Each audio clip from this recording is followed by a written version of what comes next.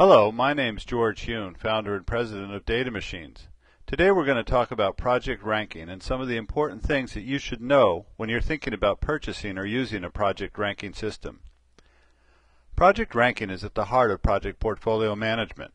A good project portfolio ranking system should not only make the job much easier and faster, but also yield a superior result over doing it manually or with simple spreadsheets. Almost every project portfolio management system comes with its own twist on project ranking. Some are good, some are excellent, some are poor, and some are just wrong. A value maximizing and clearly understandable project portfolio ranking system is an essential part of any project portfolio management system. It should be based on sound, quantitative, and modern decision science. Here are some of the things to consider about project portfolio ranking systems. Avoid systems that rank based on purely financial metrics alone, such as net present value or return on investment. The major limitation of using purely financial metrics is that it can underestimate the true value of the projects, such as time to market advantages or increased shareholder value. With NPV, higher discount rates selected to account for higher project risk can bias portfolios towards shorter-term projects with faster payoffs because longer-term projects may be overly discounted. Look for systems that prioritize based on the integration of value-adding criteria into the ranking system. Systems that use multi-criteria decision analysis or multi-attribute utility theory usually do this. However, make sure that you have flexibility in the type of data that you can use and that you can adjust the utility or attractiveness curves to reflect your preferences. Avoid systems that use the analytic hierarchy process, AHP, for project ranking. AHP is one of the more popular project ranking techniques and is appealing by its seeming simplicity. However, it is not a quantitatively sound technique for ranking projects. Look for systems that let you test sensitivity and understand how the portfolio changes under different scenarios. Sensitivity testing can be important in testing the robustness of your ranking. Most systems only let you rank based on a most likely scenario.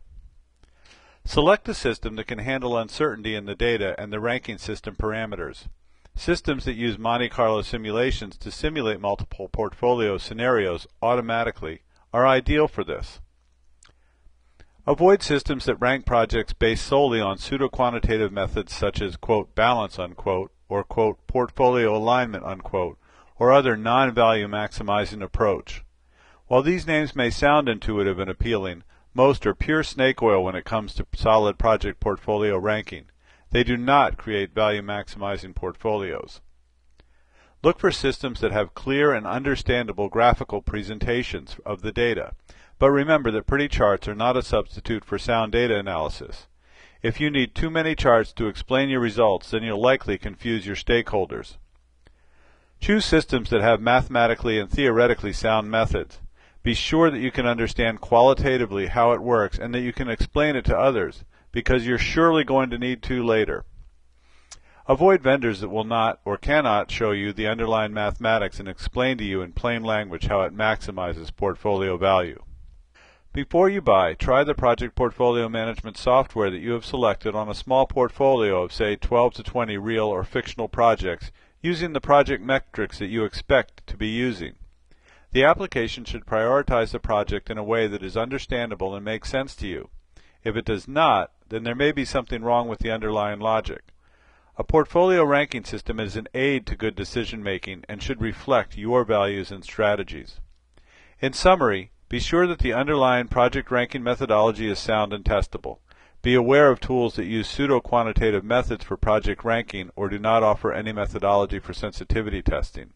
And make sure that you can test the tool on a small project portfolio so you can be certain that you understand the results. If you want to learn more about project ranking and have a hands-on experience with a state-of-the-art application, then you should try OPSI, our project ranking and portfolio optimization tool. Simply go to www.datamachines.com, click on the free trial button, and sign up. I'll personally arrange for a free 1-hour training where you can see exactly how what we just talked about works and ask any questions that you have. Then you can try OPSI for yourself for free in your business with full support for 30 days. It may be the best investment of an hour of your time that you'll make this year. Thanks for watching, and I'm looking forward to hearing from you.